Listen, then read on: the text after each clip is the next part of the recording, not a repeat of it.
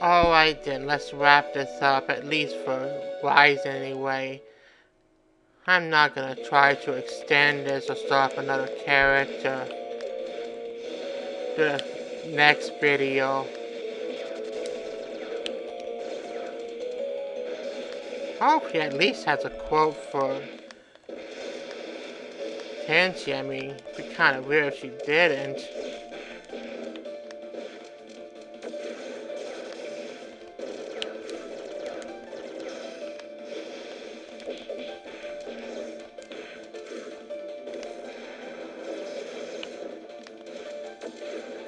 But you never know.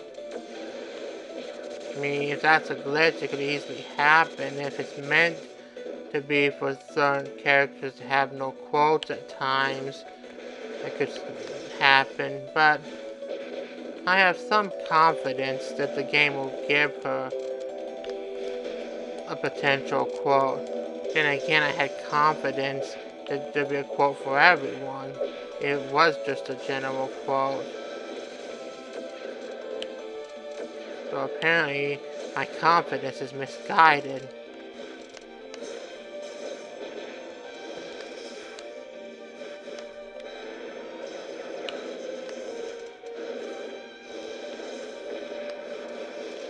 I'm starting to think the number of cards an ability uses doesn't necessarily mean it'll do that much damage. It seems like it's possible for a 2-card ability to do more damage than a 4-card one, if you're lucky. Heck, it wouldn't surprise me if the game tricked you like that. There were certain cards that took fewer cards to use with it, but did much more damage in general. Yeah, it's probably possible. And nothing? Seriously, nothing? Well, next time we'll do Aya. But before that, hold on a second. Okay, I'm in compute mode versus. Let's see if she'll actually do a quote. And the answer is... Peach is... the nostalgia. Okay, so there is a possibility of a quote happening, but sometimes you won't get a quote.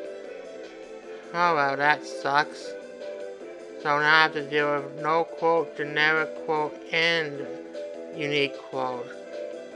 Randomness is fun and also highly annoying. RNG is evil. Well, that concludes what I said. Next time we'll do Aya for real. So bye for now. Yeah, that was stupid. Oh well. But hey, peaches are peaches. Okay, let's stop talking about peaches. Just say the delicious stuff and end the video. Bye.